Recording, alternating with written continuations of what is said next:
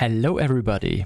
In today's video we take a look at Power Automate from Microsoft and how we can use it to log into SAP. With Power Automate you can create and configure automated workflows using drag and drop. So we have some preconditions to use Power Automate. First, we log into our SAP system we want to use today. And here we have to open the transaction R set11, and here we have to change one parameter SAP GUI /user scripting, and we have to set this to true. So in my case it's already true, but if it is false, we type here the new value true, and then we click on Save. So that was the first precondition.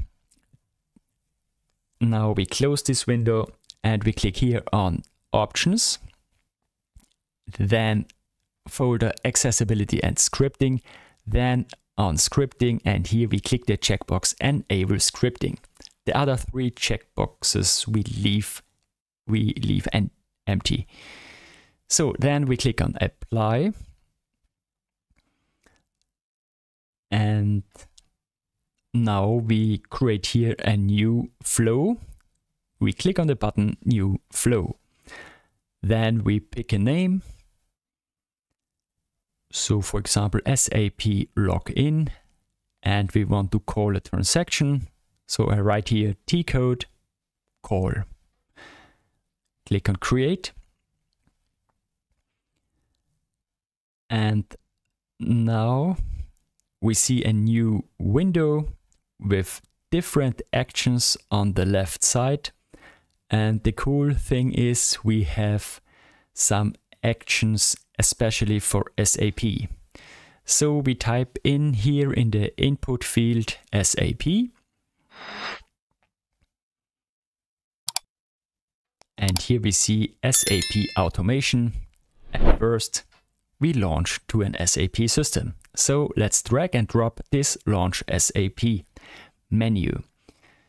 Then here we have to insert some connection settings, server description, for example. This is the server name, which we can found in the SAP GUI.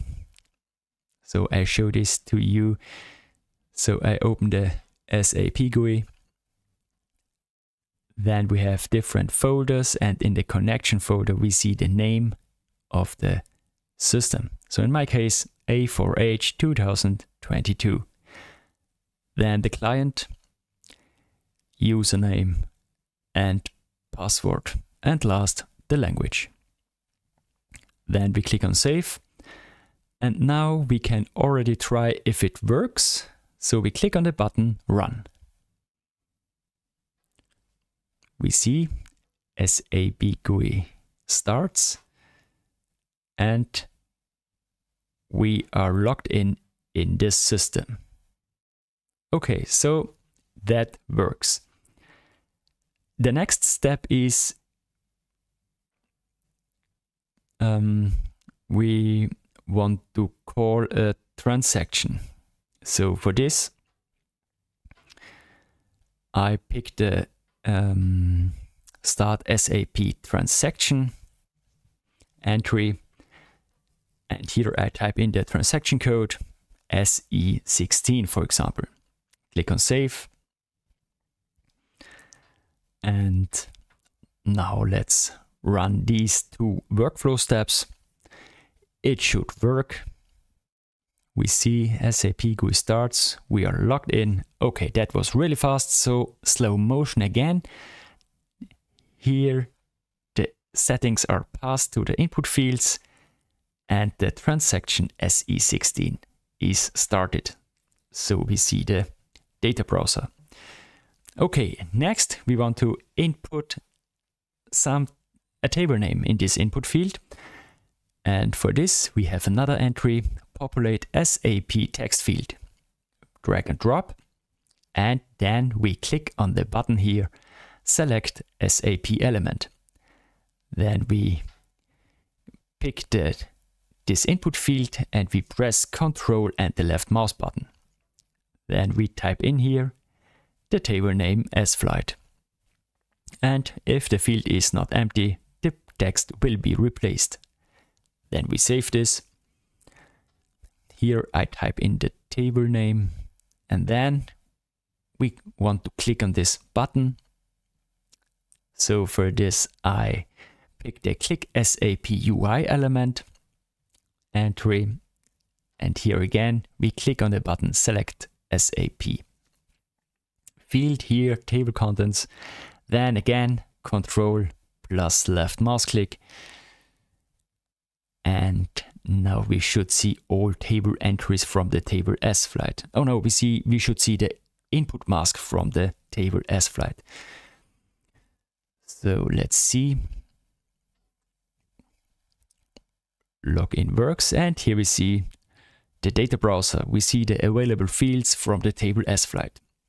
So now we can set the care ID, for example, with another populate SAP text field element.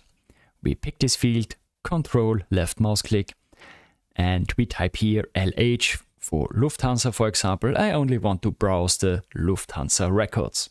After that, we want to click this button. So again, click SAP UI element. Again, select SAP element, this one, and we click on save. Okay, so now let's close the GUI window and let's close the SAP logon and let's run the different workflow steps. Okay, again, SAP GUI, log into the system.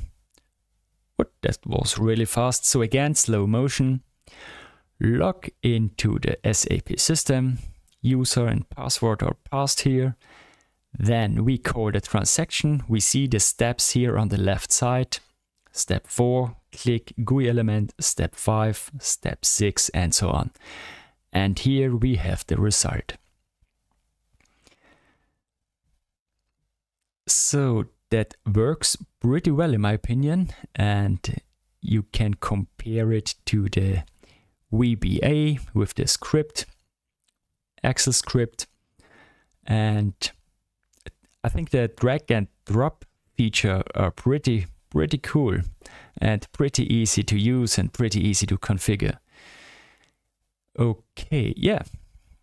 Now we have saved the workflow. Now we can start the flow here in this Power Automate overview window to see if it works. Looks good, yeah. Works again, and as I said before, it's really easy to use. Especially the drag and drop feature is pretty nice to configure, pretty nice to change or adapt the different steps and so on. Okay, yes, at the end, as always, don't forget to subscribe, give me a thumbs up and write something in the comments. Take care and see you in the next video.